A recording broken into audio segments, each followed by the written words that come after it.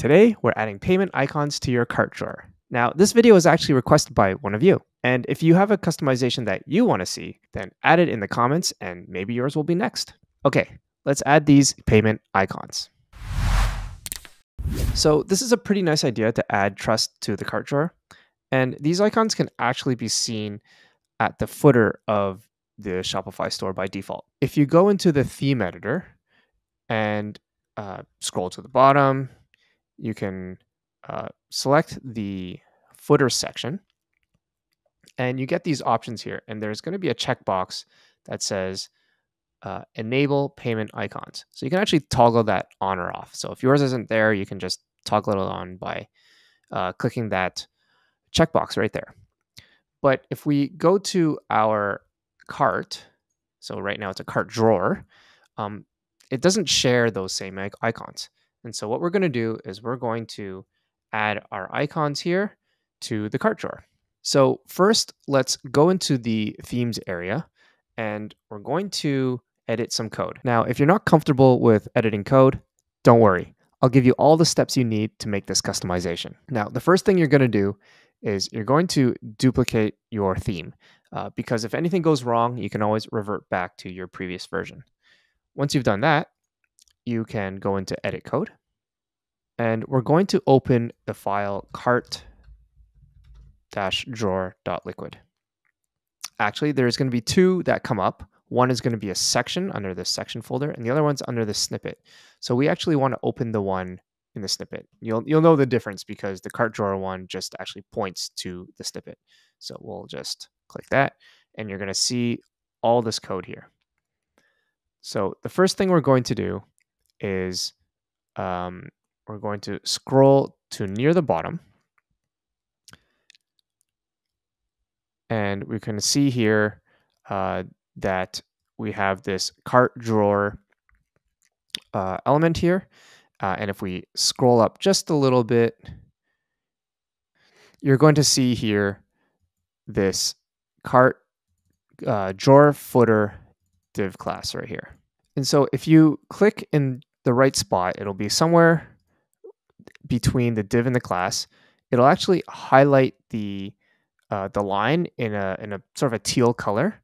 And if you scroll down, you're going to see that there's going to be another element that is highlighted. And so those are the matching pairs, and everything in between it is what goes inside of those two div elements.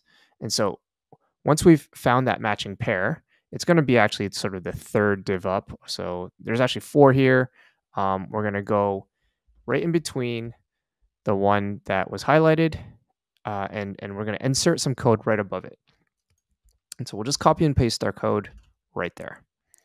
And let's go back to the top, and you're going to see there's this style section right there. And we're just going to create some space and paste our code right there. Okay, and so we're just going to save. And now we're going to open the settings schema.json. And then so we're just going to Control F to pull up the search bar, and we're going to look for cart. Okay, and so this is the cart settings. We're going to scroll all the way to the bottom. Similar here, we can kind of see here, we can highlight these curly brackets right before the square bracket. We're going to put a comma there, add some space, and we're going to copy and paste our code. Okay, so let's just save. So we can refresh our page, and once we've refreshed, we can go to our theme settings, scroll down, look for the cart section, and at the very bottom, we see here payment methods, show payment icons. Now, if we come back to our page and refresh, and if we open up our cart, you can see here we've got our payment icons now. And so these payment icons are going to match the ones that are here, and they will be the ones that you've activated on your store that are available payment options for your customers. And so it's as simple as that.